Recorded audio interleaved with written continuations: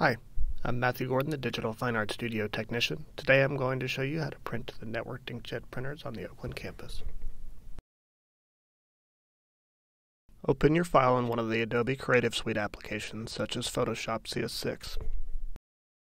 Step 1. Determine image size. In Photoshop, go to the Image menu and scroll down to Image Size.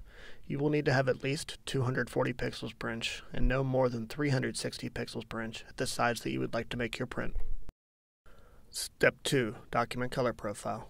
Click the menu in the lower left-hand corner of your Photoshop window and choose Document Profile.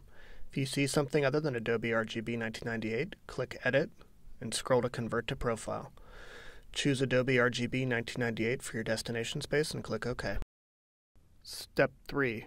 Print Settings. You are now ready to print. Click on File and scroll to Print. Choose the printer whose name indicates it is loaded with the paper that you would like to print on. Once you have done this, click on Print Settings to input your paper size. Under Paper Size, scroll to Manage Custom Sizes and click a plus to make a new page size. Always input 16.74 for your width and for your height, however much you are trying to print. Set all of your print margins to 0 and then change the name of your paper size so that you can find it again should you need to. Once you have done this, click OK and then click Save. Now, before you proceed, double check that your image is oriented correctly on the page. Once you have done this, navigate to Color Handling and choose Printer Manages Colors.